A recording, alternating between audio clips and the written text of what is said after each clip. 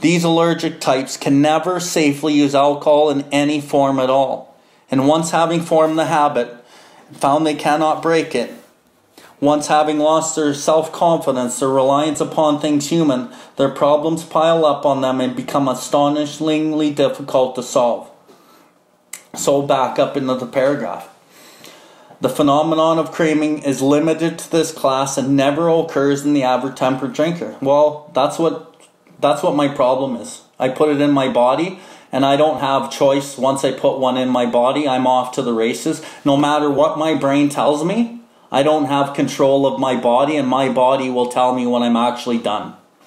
These allergic types can never safely use alcohol or drugs, in my experience, in any form at all.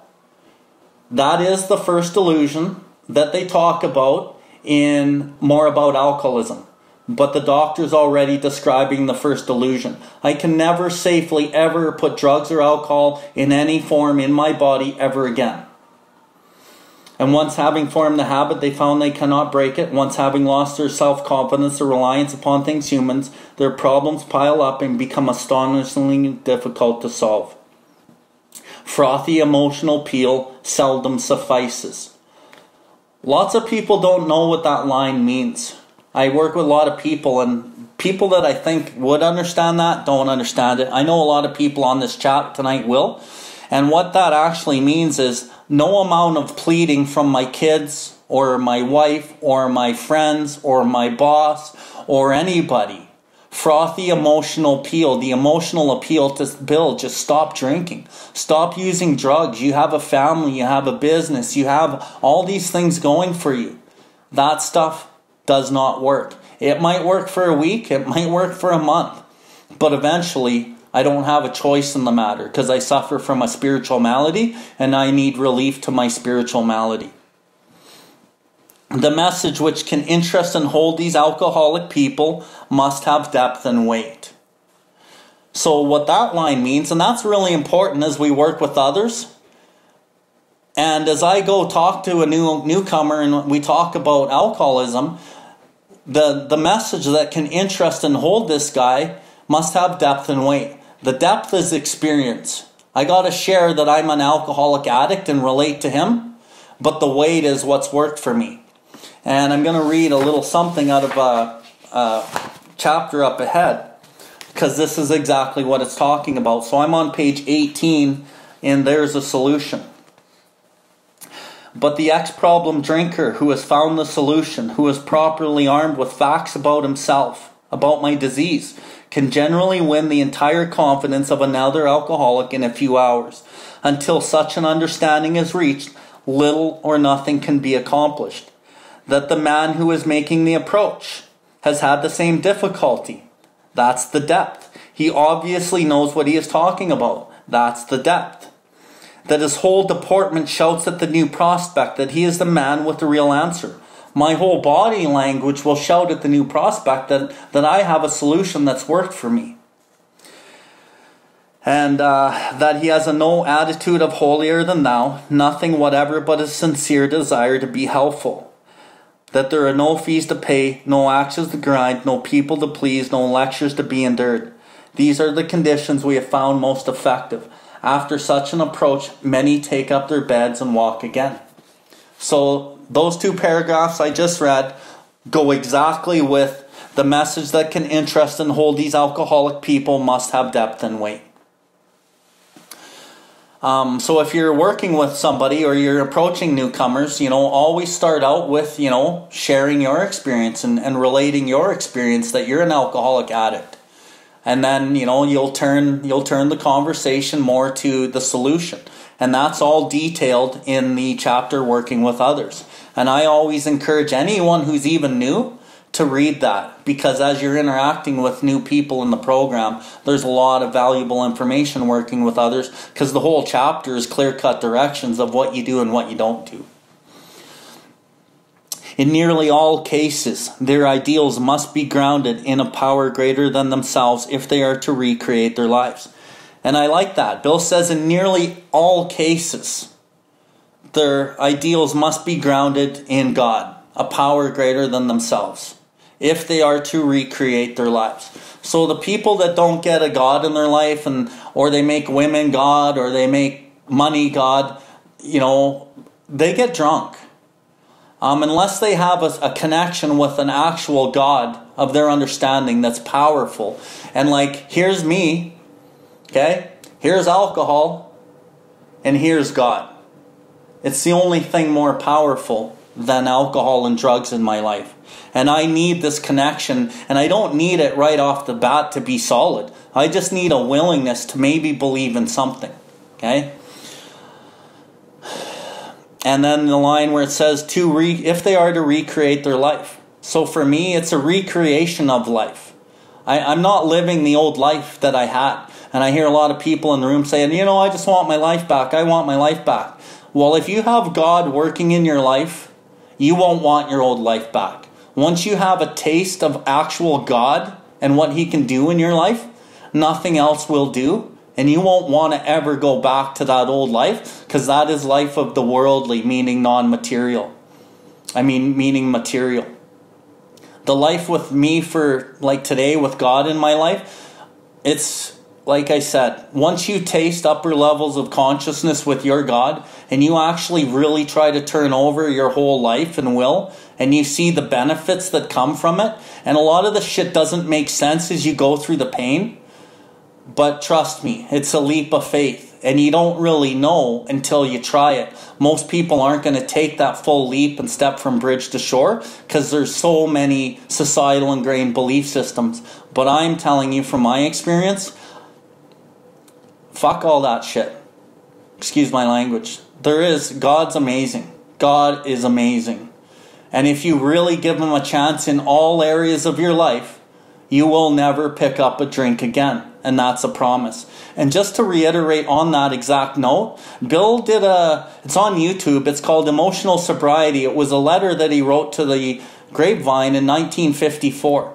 And Bill talks about the relationship with God will be so important that you won't need to be dependent on Alcoholics Anonymous. You won't need to be dependent on the rooms. You won't need to be dependent on anything in Alcoholics Anonymous. Why? Because your dependence will come from God.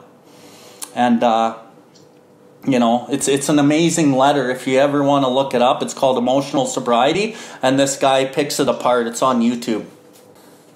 If any feel as psychiatrists directing at a hospital for alcoholics, we appear somewhat sentimental, let them stand with us on the firing line. See the tragedies, the despairing wives, the little children. Let the solving of their problems become part of their daily work. And even of their sleeping moments, the most cynical will not wonder that we have accepted and encouraged this movement. We feel after many years, so there's the doctor and the fraternity again, after many years' experience, that we have found nothing. Double underline. So yeah, they have found nothing which has contributed more to the rehabilitation to these men and their families than the altruistic movement that is now growing up among them. Again, the doctor's just reiterating the facts. I just like you to underline found nothing. Because in my experience, bro, there's nothing that works as good as this book, Alcoholics Anonymous. What makes me say that? Well, the books were written in 1939, 35, Bill Gets Sober. It's written in 39. It's never been changed. But now you take this same book and you transfer it into the over 300 or 350 12-step programs in the world that use the basis of this book. Just think of how many millions of people are sober and live really good lives just based on this book. And then I've worked with many people who have tried CBD and tried these different treatment centers and tried all these different things. And the ones who go through the literature properly with a sponsor and understand the mechanics, there's nothing better. There's nothing better. Men and women drink essentially because they like the effect produced by alcohol. Of course we do. The sensation is so elusive that while they admit it is injurious, they cannot after time differentiate the true from the false. To them, their alcoholic life seems the only normal one. They are restless, irritable, and discontented unless they can again experience the ease and comfort that comes at once by taking the few drinks they see others taking with impunity. After they have succumbed to the desire again, as so many do, and the phenomenon of craving develops, they pass through the well-known stages of the spree.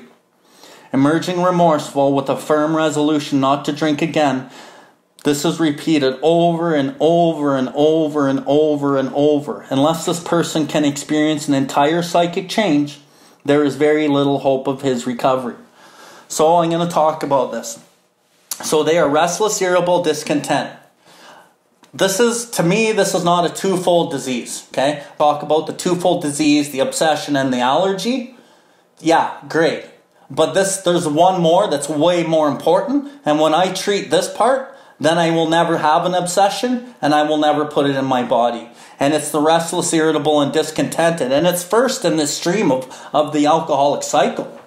And if I can treat the restless, irritable, and discontentedness, which is the spiritual malady, which is the selfish self-centeredness, if I treat that, I will never have an obsession and I will never put a drink in my hand. But when I am an untreated alcoholic and before I get here, I can look at this and go, yeah, I was agitated, my kids would say stuff, my wife was bugging me about the bills, and work's piling up on me, and life's just piling up on me, and I'm restless, irritable, discontent. Mind you also, my go-to is anger and frustration. And then, the sense of ease and comfort that comes at once by taking a few drinks. And I think about in my past life, the ease and comfort that I got when I put the first drink in me, or the first hoot in me, it just was like everything was okay right now. Because my brain and my spiritual malady needed so much relief in that moment that I couldn't take it anymore, and I succumbed to the desire again. I took the drink, I put it in me, I took the drug, I put it in me, and everything was okay right now for the minute. Drinks that you see others taking with impunity after they have succumbed to the desire again, as so many do. That's important. The word succumbed means fail to resist. When I'm an untreated alcoholic with a spiritual malady, and then I get the obsession because I need relief right now, I don't actually have a choice. I succumb to the desire again. And that means fail to resist, because I won't be able to resist. I can white knuckle only so long, and then eventually I find myself sitting there going, how did this happen? I'm fucking high. I'm drunk. Because I succumb to the desire again. I don't have the power. I'm powerless. My drug of choice overpowers me every time. Why? Because I have a spiritual malady. The obsession kicks in, and I need relief, and I need it now, and boom, it happens that quick. And the problem with me putting it in my body, then the phenomenon of craving develops. Because now I put it in me. And I don't have a choice once I put it in me. And then I pass through the well-known stages of the spree. So I go on the spree. I go on a tear. And that tear might be a day. Maybe it's 2 days. And maybe I even put the drink or the drug down for a day or two in between. But the spree actually hasn't ended in many cases. Which is why I'm drunk again, like the next day or 2 days later. Because the spree is very sneaky. Emerging remorseful. Yeah, I swear off. I've caused a lot of pain and I feel the guilt and I don't want to do this anymore and I really want to stop. And I emerge remorseful. And then I make a firm resolution not to drink again. So in my own experience as a crackhead, I remember that cycle kicking in, and every single day I would drive down this back gravel road out by Chestermere, and I'd roll down my window and I'd throw my crack pipe out the window. And every single day I did that for like 3 years. There's probably about 1,500 crack pipes in the ditch between Glenmore Trail and Chestermere. Because I couldn't stop. No matter what, I succumbed to the desire again. Because I didn't have a solution. And I tried willpower, I tried everything. But every day, it was the same old Groundhog Day. With a firm resolution not to drink again. And this was repeated over and over and over. Unless this person can experience an entire psychic change, there is very little hope of his recovery. On the other hand, and strange as this may seem to those who do not understand, once a psychic change has occurred, that very same person who seemed doomed, who had so many problems he ever despaired of solving them, suddenly finds himself easily able to control his desire for alcohol. Okay? with a full psychic change, we don't need to white knuckle. We will be easily able to control our desire for alcohol or a drug. The only effort, there's effort. That means there's work. There's directions to follow. Is that being required? Required is important. It's a necessity. It's a non-negotiable. Required to follow a few simple rules. And when you dissect that last sentence, there's no gray area. You know, if you want to not have the obsession and be a slave to your drink or drug, then you have to being required to follow a few simple rules. And it's very mechanical. You follow the mechanics, and the result is what we just read. So if you've been around a while and maybe you're struggling with certain defects, or maybe you've been around the program a while and you're just like, why ain't I feeling better? Like, is this all there is? No, that's not all there is. There's more. And through this alcoholic cycle that we just read, restless, irritable, and discontent, the sense of ease and comfort what comes at once by taking a few drinks they see others taken with impunity. After they have succumbed to the desire again, as so many do, phenomenon of craving develops, pass through well-known stages of a spree, emerging remorseful with a firm resolution not to drink again. This is repeated over and over. Okay, now, the drink and the drugs are taken away. Maybe you got some time in, but you're still kind of struggling with life, and maybe you haven't identified all your defects of character. As an alcoholic that lived this alcoholic cycle with no drugs or alcohol, when I get restless, irritable, and discontent, I will put women in there. And I get ease and comfort that comes at once by having a woman in my life or just having sex. And it gives me comfort and it gives me relief to my alcoholism right now. And even the restless, irritable, discontented, the chase of the woman is also exhilarating, and I get some type of relief. But the problem is it frustrates me because it doesn't go the way I want, and it builds the spiritual malady up even more. And then as I find somebody, and I can use anger in there, I can use greed in there, I can use gambling in there, I can use self-pity in there, because there's a perverse pleasure that we get out of self-pity. As I put whatever defect in that alcoholic cycle, when I'm restless, irritable, and discontent, I get relief now. Okay? Drinks that they see others taking after they have succumbed to the desire again. And I like that. Succumb to the desire again. I don't have a choice. If I don't treat my spiritual malady and start working hard at this program, I'm going to keep suffering. Because once the drink and the drugs are removed, I'm still not going to be totally happy because I'm acting out in selfish, self-centered behavior. And I don't have a choice in the matter, which is why step 6 is so important. Because I become entirely willing to work towards perfection and ask God to help me. But I got to do the work too, right? But it doesn't seem like it's the right thing to do sometimes, because it seems like, well, why are these other guys all getting laid and acting in anger and doing all these things when I don't get to? Well, how recovered do you want to be? That's the bottom line. So after you succumb to the desire again to act in a defect and get relief, as so many do, the phenomenon of craving develops and they pass through the well-known stages of a spree. So you go on a spree. And I know many sponsees that they'll do really good for a while, and then the desire for sex comes up so bad and they can't stop it, and then they're on Tinder, and then they have sex with one woman, and then they're on a spree, okay? And they're on a spree and they can't stop. But after every woman, these guys, emerge remorseful because they know it's wrong and they don't want to do it, but they can't stop because they've set off a different type of spree, because the alcoholic always needs relief. And it's the same thing with anger. I get power out of anger, and I will act in anger. I will succumb to the desire again, as so many do, and then I'm off to the races on sprees of anger. And then I emerge remorseful because I didn't want to yell at those people or my kids or whatever. With a firm resolution not to do it again. Not to be angry again. Not to be lustful again. Not to gamble again. Not to live in self-pity again. Whatever it is. And this is repeated over and over and over and over unless I can have an entire psychic change. And that is what we're talking about turning our whole will in our lives over, understanding the actual mechanics of the steps.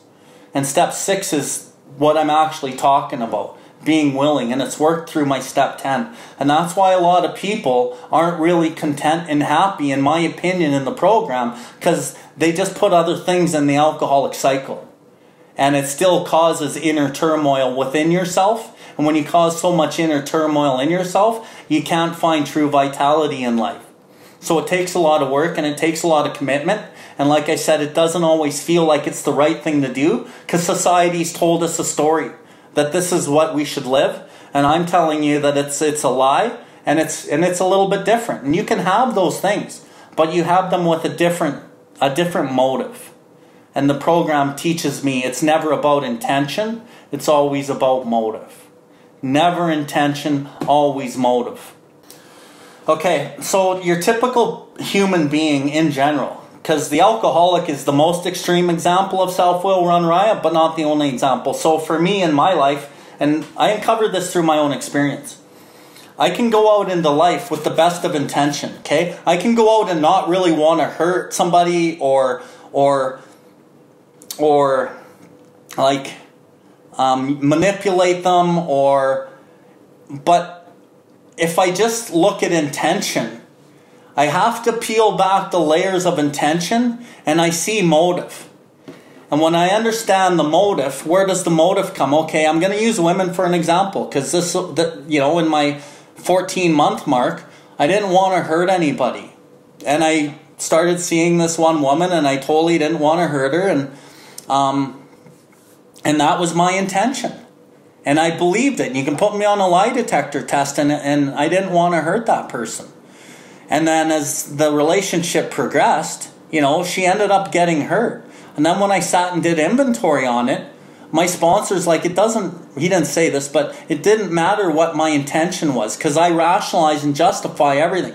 When I peeled it back, I had a desire for sex relation and emotional security. And I was self-seeking the relationship to fulfill those things. Even though I told her that I was never going to stay with her long term. And so I hurt her. But my intentions were not. But my motives were of not pure motive. So I'm going to get going here. I am going to start on the second paragraph on XXIX. So, on the other hand, as strange as this may seem, who do not understand, once a psychic change has occurred, the very same person who seemed doomed, who had so many problems he ever despaired of solving them, finally finds himself easily able to control his desire for alcohol, or lust, or anger, or whatever. The only effort necessary is that being required to follow a few simple rules. And to me, step 10 is the gold mine to that alcoholic cycle and defective character cycle. Because when you first get here, you're treating alcoholism with the drug or the drink. But once you put the drink and the drug down, you're gonna treat your alcoholism with defects of character. And you're not gonna feel as good as you want to feel. And then you're gonna think, is this all there is? But no. And as our thought life will be placed on a much higher plane when our thinking is cleared of wrong motives. Step 10 clears the motives and it levels up my consciousness, gets me more in conscious contact with God. Once I start understanding it's not about intention, it's about motive. Men have cried out to me in sincere and despairing appeal, "Doctor, I cannot go on like this. I have everything to live for. I must stop. But I cannot. You must help me." Faced with this problem, if a doctor is honest with himself, he must sometimes feel his own inadequacy. Although he gives all that is in him, it is often not enough. One feels that something more than human power is needed to produce the essential psychic change. Though the aggregate of recoveries resulting from psychiatric effort is considerable, we physicians must admit that we have made little impression upon the problem as a whole. So I'm just going to touch on that, and I don't usually touch on this, but I will tonight. So one feels that something more than human power is needed to produce the essential psychic change. Yes, though the aggregate of recoveries. So the word aggregate means a total combined. It means a collective of recovery, so CBD and all these other types of mental aspects of trying to control it through your mind. Though the aggregate combined of recovery resulting from psychiatric effort is considerable, we physicians must admit that they have made little impression upon the problem as a whole. And that's the truth, you know. Psychological measures, using willpower, using control of the mind, it doesn't really work, and the doctors, that's what he's actually saying. Many types do not respond to the ordinary psychological approach. So he's just reiterating what I just said. I do not hold with those who believe that alcoholism is entirely a problem of mental control. I have had many men who had, for example, worked a period of months on a problem or business deal which was to be settled a certain date favorably to them. They took a drink a day or so prior to the date, and then the phenomenon of craving at once became paramount to all other interests, so that the important appointment was not met. These men were not drinking to escape. They were drinking to overcome a craving beyond their mental control.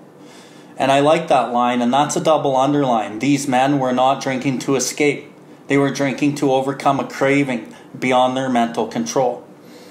So once the phenomenon of craving is kicked in, you're not drinking to escape, right?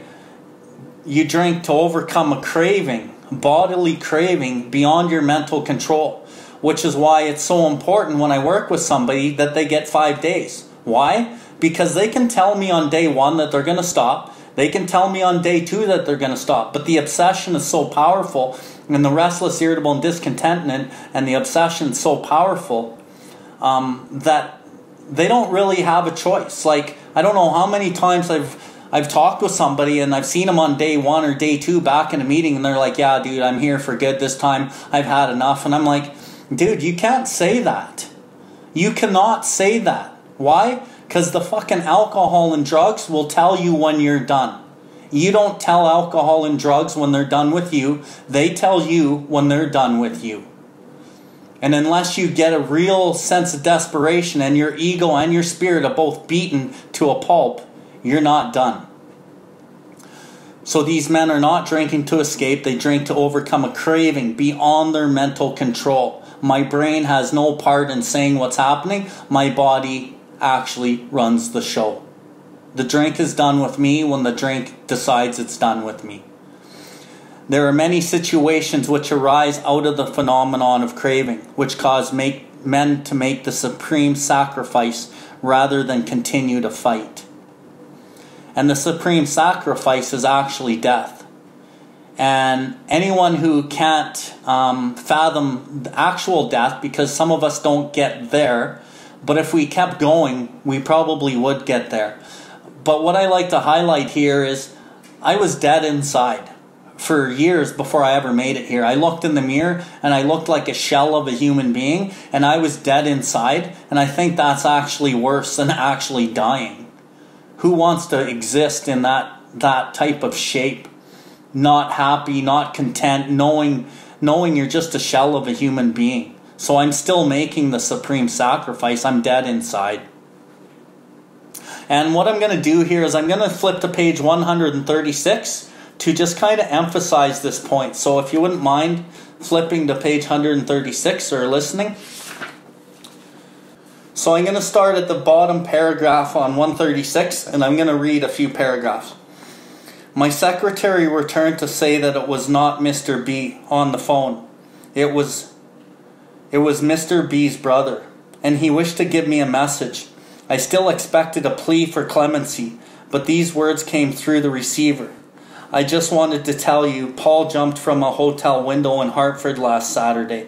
He left us a note saying you were the best boss he ever had, and that you were not to blame in any way. Another time, as I opened the letter which lay on my desk, a newspaper clipping fell out. It was the obituary of one of the best salesmen I have ever had. After 2 weeks of drinking, he had placed his toe on the trigger of a loaded shotgun. The barrel was in his mouth. I had discharged him for drinking 6 weeks before. Still another experience. A woman's voice came faintly over long distance from Virginia. She wanted to know if her husband's company insurance was still in force. 4 days before he had hanged himself in his woodshed. I had been obliged to discharge him for drinking, though he was a brilliant, alert, and one of the best organizers I have ever known. That's it. And that's what happens. Like, this is a fatal progressive illness. And people die all the time. I just had a sponsee who fired me about 8 or 9 months ago. He just died about 2 months ago. Why? Because he wouldn't work on the selfish self-centeredness. He wouldn't work on his defective character, of his insecurity to be alone. And every man that I work with, when they relapse, it's always, almost always, a woman. And then dishonesty kicks in. And unless we're now willing to work hard at the elimination of the worst of these defects, both sobriety and peace of mind will still elude us. And oftentimes, selfish self-centeredness, we must be rid of it or it kills us. And that's the truth. And people die all the time. There was a guy, I just saw his picture the other day. He just died on March 22nd. And I know tons of people that die from this disease. Which is why I'm the way I am. Which is why I'm doing this study today. Because this disease is a killer. And why I focus on the design for living and the defective character is because if you are going to stay sober, then I want you to live a good life. And you have a way better chance of staying sober if you understand the design for living aspect of this program. But in Alcoholics Anonymous and Cocaine Anonymous and these rooms that I go to, when we just talk about the drink. But I think we're missing the boat. We need to talk about the spiritual malady and how to medicate the spiritual malady with God and understand the alcoholic cycle with the defects of character and these types of things more so than the drink sometimes. And when you look at the boards for birthdays, there's always 1 year and 2 years, and then there's big gaps, and then it's 10 years. Why?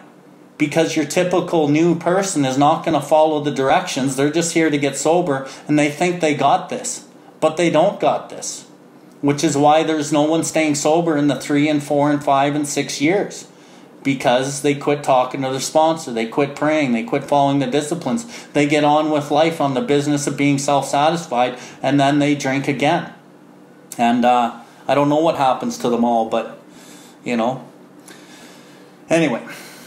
So, the classification of alcoholics seems most difficult and in much detail is outside the scope of this book. There are, of course, the psychopaths who are emotionally unstable. We are all familiar with this type. They are always going on the wagon for keeps. They are over-remorseful and make many resolutions but never a decision. There is the type of man who is unwilling to admit that he cannot take a drink. He plans various ways of drinking. He changes his brand or his environment. There is the type who always believes that after being entirely free from alcohol for a period of time, he can take a drink without danger. There is the manic-depressive type, who is perhaps the least understood by his friends, and about whom a whole chapter can be written. There are the types entirely normal in every respect, except in the effect alcohol has upon them. They are often able, intelligent, and friendly people. So at the end of the day, it doesn't matter which one of these you are. It doesn't matter. It's like this piece of the doctor's opinion is pretty much pointless. Why? Because all these and many others have one symptom in common. They cannot start drinking without developing the phenomenon of craving. That's the bottom line. So it doesn't matter which one of these you are. If you develop a phenomenon of craving, you're in big fucking trouble. And we got a solution though. And that's why we hope these pages will prove so convincing that no further authentication is necessary. Relate honestly with the literature, and you don't need to go back out and check it out again and do some more step 1 research. Your research can be done in the first 51 pages of this book. The phenomenon, as we have suggested, may be the manifestation of an allergy, which differentiates these people and sets them apart as a distinct entity. And that's important. I'm a distinct entity. I will not ever be a non-alcoholic or a non-drug addict. When I accept the fact that I am an alcoholic drug addict and it's never going away, and I accept it willingly, I'm on the right track. But if there's a part of me that has a lurking notion that maybe I'm not, I'm probably not on the right track. I'm a distinct entity. It has never been by any treatment of which we are familiar permanently eradicated. The only relief we have to suggest is entire abstinence. I want you to remember this line. The only relief we have to suggest is entire abstinence. And really remember that, because I'm going to talk about the Design for Living step 1, 2, and 3 at some point in this process, and that is going to be of top priority rating. This immediately precipitates us into a seething cauldron of debate. Much has already been written pro and con, but among physicians the general opinion seems to be that most chronic alcoholics are doomed. And I like the definition of doomed. And in the book, that as you go through the literature, the word doomed, it sounds bad. But when you actually know what the word is, it is certain to fail, die, or be destroyed. Certain to fail, to die, or be destroyed is what doomed actually means. And that's the truth. You look at alcoholics. They're certain to fail. A lot of them are dead. Or if they're not dead, they're emotionally and mentally destroyed. What is the solution? Question mark. Perhaps I can best answer this by relating one of my experiences. About 1 year prior to this experience, a man was brought in to be treated for chronic alcoholism. He had but partially recovered from a gastric hemorrhage and seemed to be a case of pathological mental deterioration. He had lost everything worthwhile in life and was only living, one might say, to drink. He frankly admitted that he believed for him there was no hope. Following the elimination of alcohol, there was found to be no permanent brain injury. He accepted the plan outlined in this book. He accepted the directions and the disciplines outlined in this book. Okay, let's see what happened to him. A year later, he called to see me, and I experienced a very strange sensation. I knew the man by name and partly recognized his features, but there all resemblance ended. From a trembling, despairing, nervous wreck, when he came in, because that's all of us, Step 0 Promises, page 52, had emerged a man brimming over with self-reliance and contentment. I talked with him for some time, but was not able to bring myself to feel that I had known him before. To me, he was a stranger, and so he left me. A long time has passed with no return to alcohol. When I need a mental uplift, I often think of another case brought in by a physician prominent in New York. The patient had made his own diagnosis, and deciding his situation hopeless, had hidden in a deserted barn determined to die. He was rescued by a searching party and in desperate condition brought to me. Following his physical rehabilitation, he had a talk with me in which he frankly stated he thought the treatment was a waste of effort, unless I could assure him, which no one ever had, that in the future he would have the willpower to resist the impulse to drink. His alcoholic problem was so complex, his depression was so great, that we felt his only hope would be through what we called then moral psychology. And we doubted if even that would take any effect. However, he did become sold on the ideas contained in the book. Sold on the ideas contained in this book, precisely laid out, step by step, clear-cut directions. He has not had a drink for a great many years. I see him now and then, and he is a fine specimen of manhood as one could wish to meet. Yeah, because when you follow the directions, and this is a design for living, you turn into a fine specimen of manhood or womanhood that anyone would like to meet. I earnestly advise every alcoholic to read this book through and through. Perhaps he came to scoff, he may remain to pray. William D. Silkworth, M.D. So I will come back to Bill's story, probably at the very last session of the Big Book study. Reason being is because I want to pull the whole of Bill's story into the program, because the whole program is in Bill's story, and I really like to do that later. And typically with a new guy, I'm skipping Bill's story because I need to get to there's a solution, and I know there's a lot of value in Bill's story, but with a brand new guy, I'm going right to there's a solution because I need him to relate. But if I'm working with a retread or somebody that keeps coming back, I go into Bill's story. Why? Because it talks about working with others like 5 times. and it talks about the spiritual, it talks about God, it talks about all the steps. So I really hammer the working with others, and I hammer the God, and I hammer the steps, because the last half of Bill's story is just loaded with goodies that typically a relapser is not doing. So it depends on the person, but 2 different scenarios is what I gave you, but I usually base it on the person that I'm working with and what I believe their needs are. Thousands of men and women who were once just as hopeless as Bill. Nearly all have recovered. They solved the drink problem. We are average Americans. All sections of this country and many of its occupations are represented, as well as many political, economic, social, and religious backgrounds. We are people who would normally not mix, but there exists among us a fellowship, a friendliness, and an understanding which is indescribably wonderful. We are like the passengers of the great liner, the moment after rescue from shipwreck, when camaraderie, joyousness, and democracy pervade the vessel from steerage to captain's table. Unlike the feeling of the ship's passengers, however, our joy in escape from disaster does not subside as we go our individual ways. The feeling of having shared in a common peril is one element in the powerful cement that binds us, but that in itself would never have held us together as we are now joined. So I'm just going back up middle of the main paragraph. We are people who would normally not mix, but there exists among us a fellowship, a friendliness, and an understanding which is indescribably wonderful. Yeah, we're people who would not mix. What mixes us is the depth. The depth. You're an alcoholic, I'm an alcoholic. And I'm going to say on this page, we're going to talk about 2 things. There's not one fellowship, there's 2. Okay? The first fellowship is Tradition 3 fellowship. Most people are inclusive of of Tradition 3 fellowship.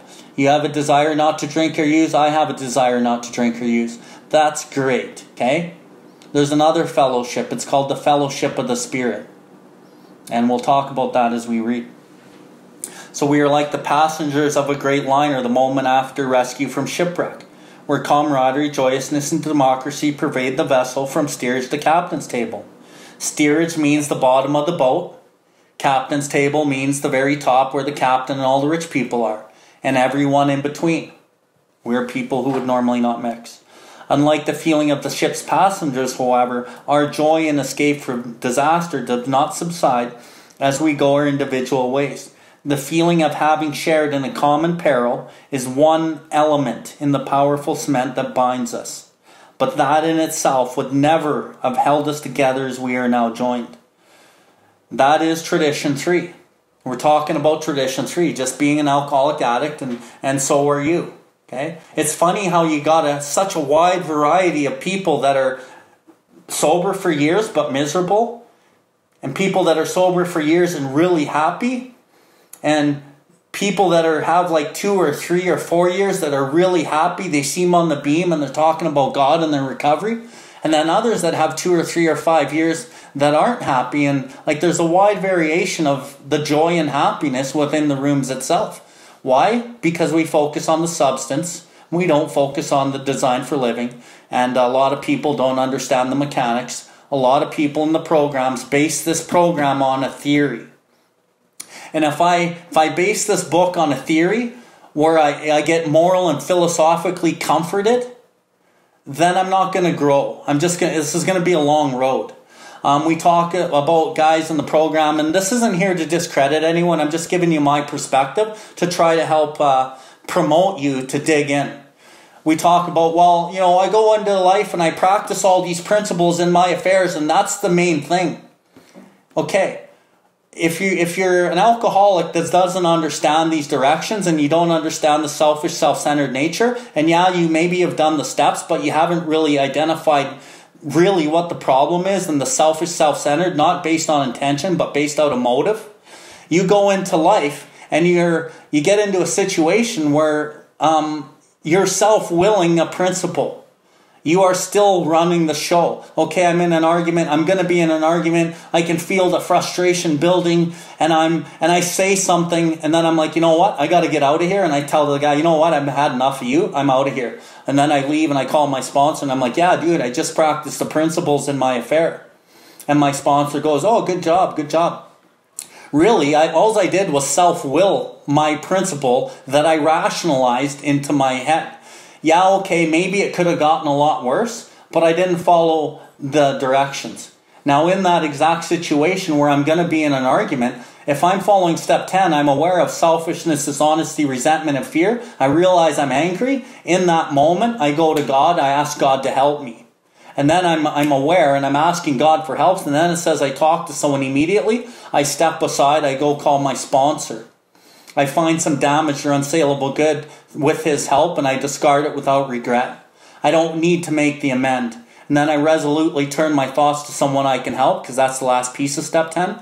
And then I'm now praying for this person. And what was the result through the mechanics of that process is the principle is the result. And in step 10, it's a promise. I've been placed in a position of neutrality, safe and protected. Not only am I placed in a position of neutrality from alcohol, because I'm not letting shit pile up on me, I'm placed in a position of neutrality with my fellow man, because I'm not fighting anyone or anything. And if I don't fight anyone or anything, then I'm not going to want to pick up a drink. So that's very important. So we don't just practice the principles in our affairs by self-will. We follow the directions, and the result is always the principle. The mechanics, result, principle, always. The tremendous fact for every one of us is that we have discovered a common solution. We have a way out which we can absolutely agree, and upon which we can join in brotherly and harmonious action. There's the key. Brotherly and harmonious action.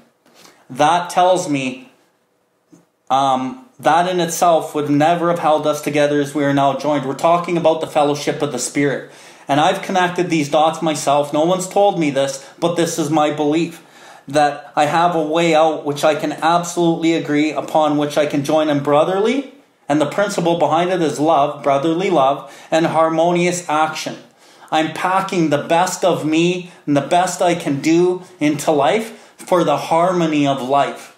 But if I haven't done the work in this program, I'm not going to be brotherly love. I might do things nice for intention, but my motive is still not pure. And I'm not going to pack into the stream of life harmony. I'm going to do it because I'm supposed to, right? And what I want to do is get you to flip to page 164 so I can just hammer home this point.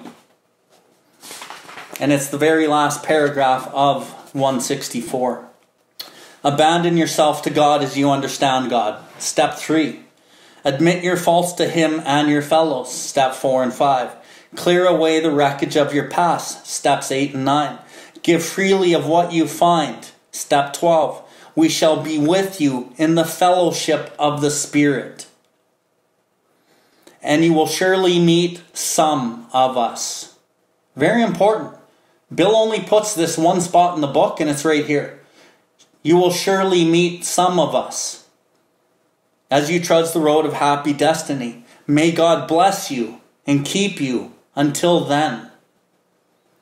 And this isn't here to superiority or nothing. I'm showing you the facts. Bill W. wrote it himself.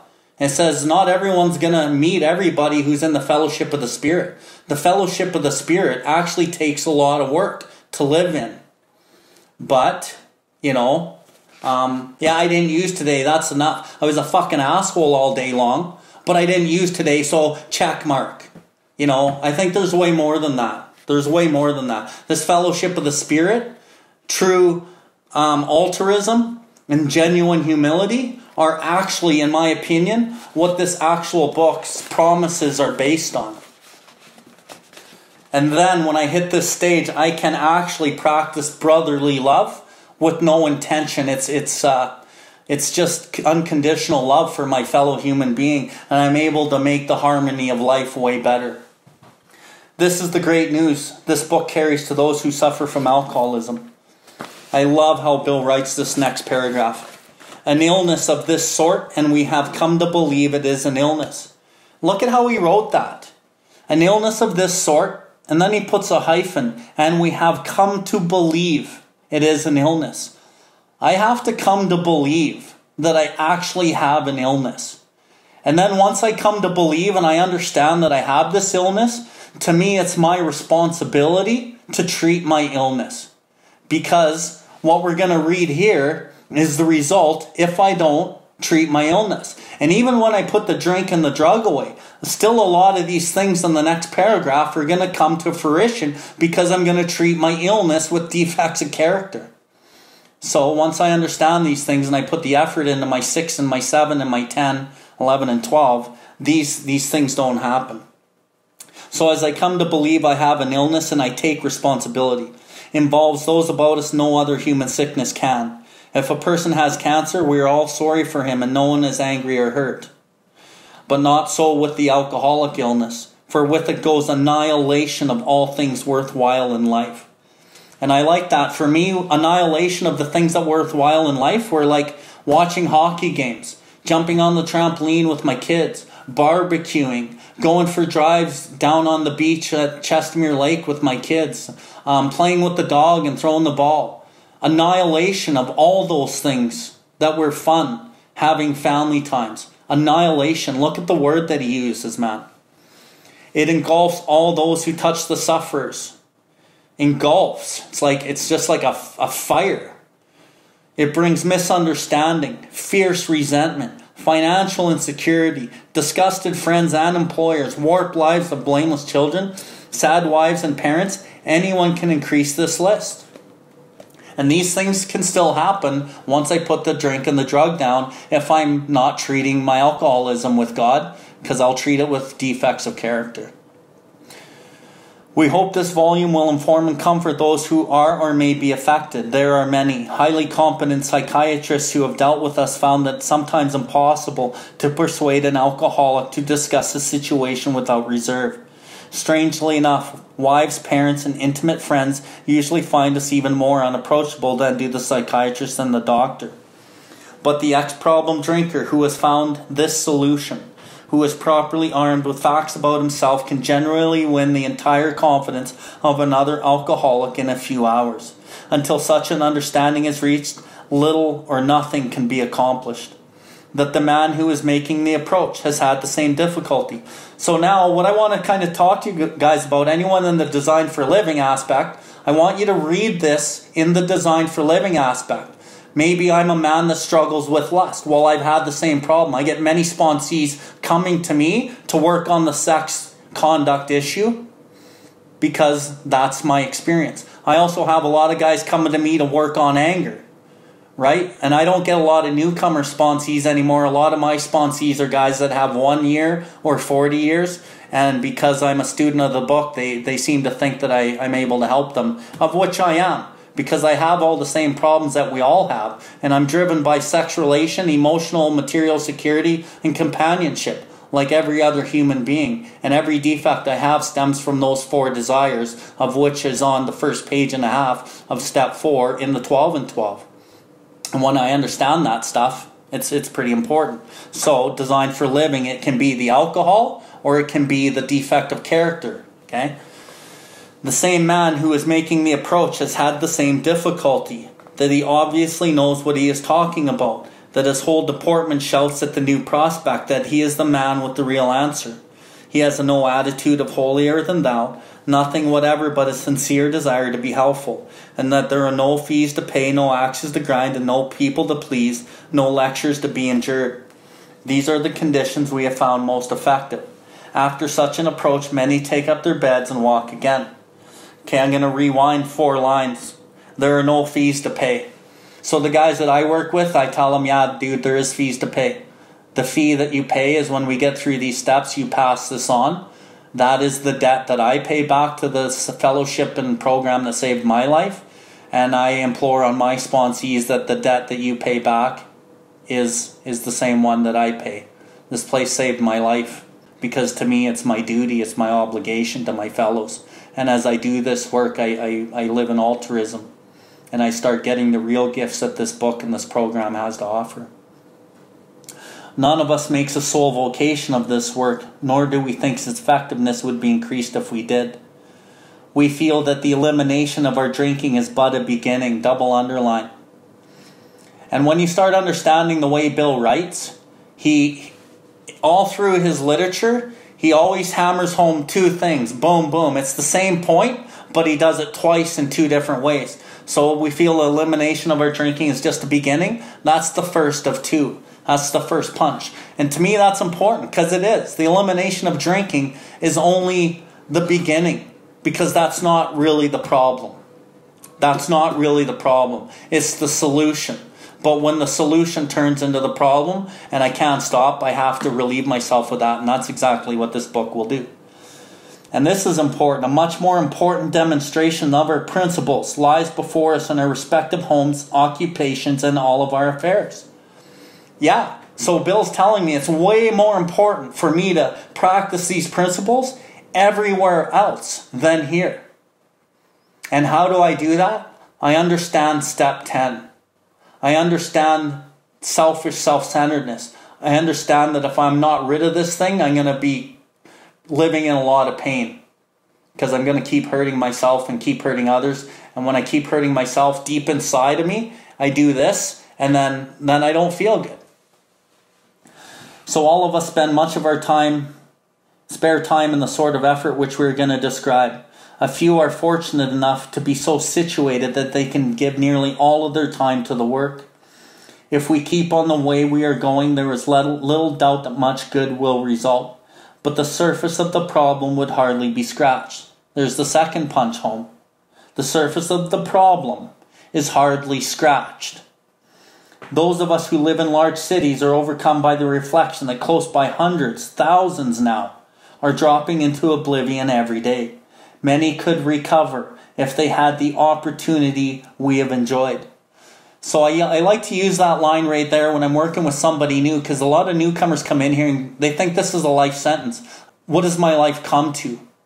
And I'm like, dude, you know how lucky you are? Do you have any idea how many thousands and millions of people are dying out there from this disease every day? Do you know you just hit the jackpot? How lucky are you to find a place where you can stop drinking and live a beautiful, good life?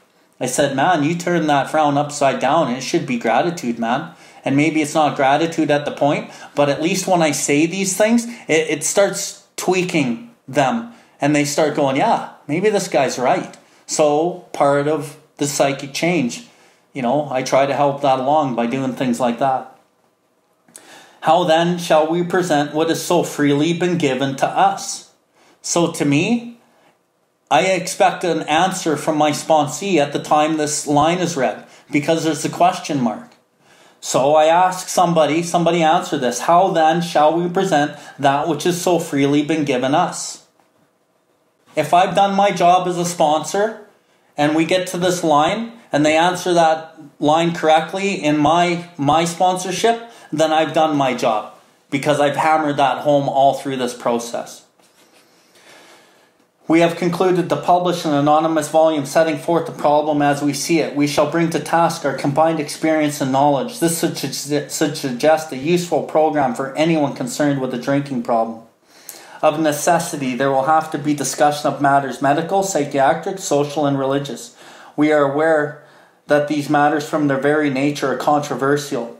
Nothing would please us so much as to write a book which would contain no basis for contention or argument. We shall do our utmost to achieve that ideal. So I'm going to stop there for a second.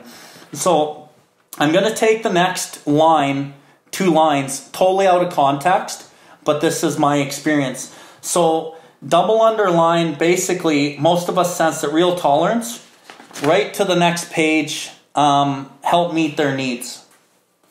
What Bill W. is talking about here is he's, of necessity, there's going to have to be all these types of discussions. Nothing would please us so much as to write a book which contain no basis for contention or argument. He's going to talk about being tolerant of other things.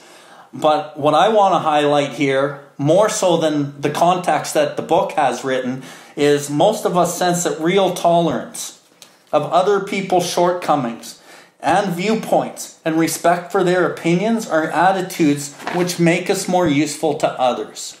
Just period, in your own life. If you can remember this line, having respect, real tolerance for other people's shortcomings, other people's behaviors, and what they do. I am to have tolerance for that, because they're just another human being who do the same things we all do, right?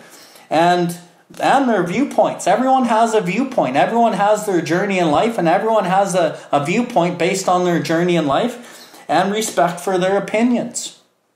I don't need to combat your opinion with my opinion. I don't need to always open my mouth and tell you something or judge you. And if I can follow this stuff right here, it will make me more useful to others. And I'm not fighting everyone and everything. And I start understanding that all human beings have the same four natural desires: sex, relation, emotional, material, security, and companionship. And when I expand on those later in this study, this line just is so important to understand and try to implement in our life. And then our very lives as ex-problem drinkers depends on our constant thought of others and how we may help meet their needs. So my very life as an ex-problem drinker depends on what this line says. How may I serve you, right? But it doesn't make sense. And we'll talk about things not making sense later. You may have already asked yourself, why is it that all of us became so very ill from drinking? Doubtless you are curious to discover how and the why, in the face of expert opinion to the contrary, we have recovered from a hopeless condition of mind and body. If you are an alcoholic who wants to get over it, you may already be asking, what do I have to do? Well, it is the purpose of this book to answer such questions specifically. We shall tell you what we have done before going into a detailed discussion. It may be well to summarize some points as we see them. How many times have people have said to us, I can take it or leave it alone, why can't he? Why don't you drink like a gentleman and quit? And that fellow can't handle his liquor. Why don't you try beer and wine and lay off the hard stuff? His willpower must be weak, he could stop if he wanted to. She's such a sweet girl. I think he'd stop for her sake. The doctor told him that if he ever drank again, it would kill him. But there he is, all lit up again. Now these are commonplace observations on drinkers which we hear all the time. Back of them is a world of ignorance and misunderstanding. We see that these expressions refer to people whose reactions are very different than ours. And what I like to talk about here is back of them is a world of ignorance and misunderstanding. We see that these expressions refer to people whose reactions are very different than ours. I don't go talk to a non-alcoholic about my alcoholic life. Okay? I don't go talk to like my mom about some of the decisions that I'm going to make in my life, because behind her is a world of ignorance and misunderstanding, and she doesn't really understand how the alcoholic mind thinks. She doesn't understand the selfish self-centeredness of the alcoholic. And I'm gonna go talk to her, and she's gonna tell me something that makes sense to her, but it doesn't serve me. I need to talk to God-centered 12-stepped alcoholics who are centered in God, so that I can get direct counsel.